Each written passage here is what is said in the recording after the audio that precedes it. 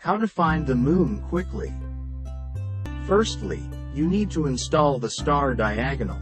We look for the moon from the star diagonal. We need to search the moon at low magnification.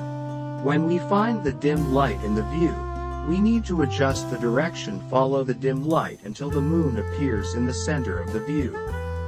At this time, the moon looks very bright, and it looks like a big bulb. After that, we just need to assemble the eyepiece and search the moon in a very small area nearby. Then the moon will appear in our view. Finally, we can adjust the focus until it is clear, and then, you can see the moon crater. Certainly, you can change the eyepiece to increase the magnification, and the observation view will become larger and clearer.